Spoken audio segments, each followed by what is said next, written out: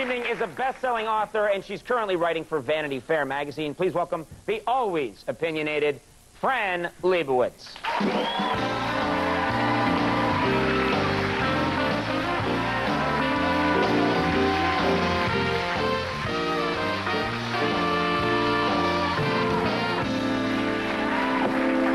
Fran, I feel bad for you because you missed the animals. You must like animals.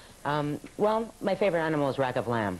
Really? So, yeah, do you feel best around? You're not a big animal lover. No, I'm not a big animal lover. Did you ever have pets as a child? When I was very young, like 3 or 4, I had a parakeet named Polka Dotty.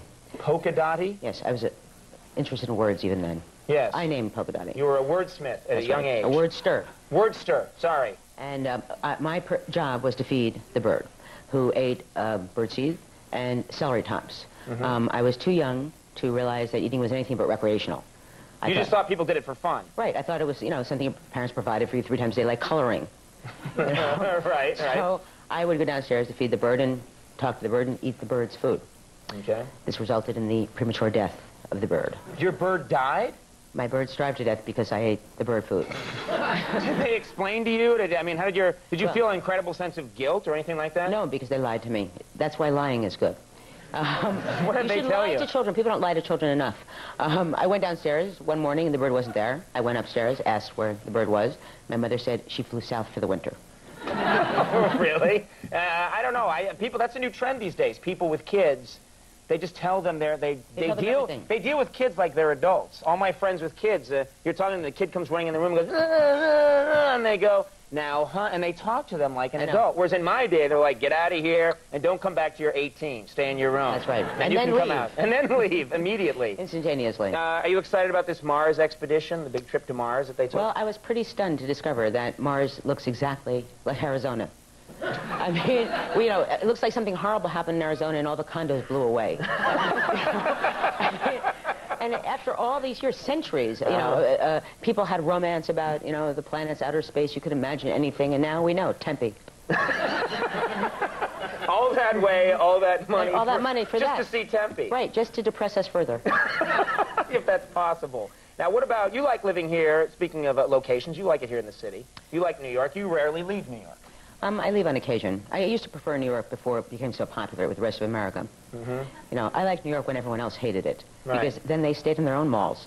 Right. Okay. You're a people person, I've decided. Well, only compared to animals. Okay. Now, how do you get around the city? What's your preferred method of transportation? Do you like to drive around in cabs and stuff? No, I avoid cabs assiduously because mostly I walk. But sometimes I take the subway because the advantage of the subway over the cab is that the driver may, in fact, be recently escaped from a mental institution, but you can't see him.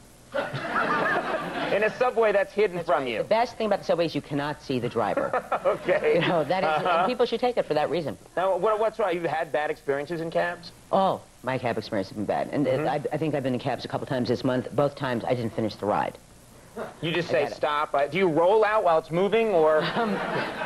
No, I don't want to give them that satisfaction. Okay. No. You say please stop. Also, Andy, you'll back me up on this. It's really dreadfully hot in the summer, especially here in New York City. This last week, you get in a cab, which has the most deceitful document in the world pasted to the backseat of every cab, the passenger's Bill of Rights. That's my favorite thing. You are entitled to. Yeah. As if you have to have a lawyer with you or a gun. Right. Because you say, I am entitled to air conditioning. Like, what is your recourse? You have no recourse. Then they say air conditioning on demand. That's right. So there's one little duct that goes.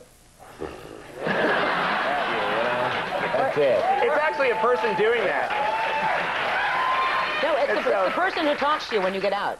It's the same person who tells you to take your belongings. But you say to the guy, could you turn the air conditioner on? It's on.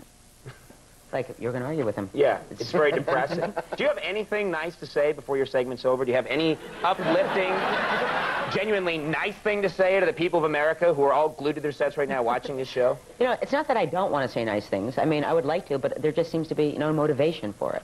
I mean, if something nice happened, like, for instance, if I won the lottery, right, I would have something nice to say. Right. Do you buy lottery tickets? I do buy them. I buy them occasionally. In fact, in the last lottery in New York that was $40 million, I won 4th place. What is 4th place? Well, first prize was $40 million. Fourth place was $18.50.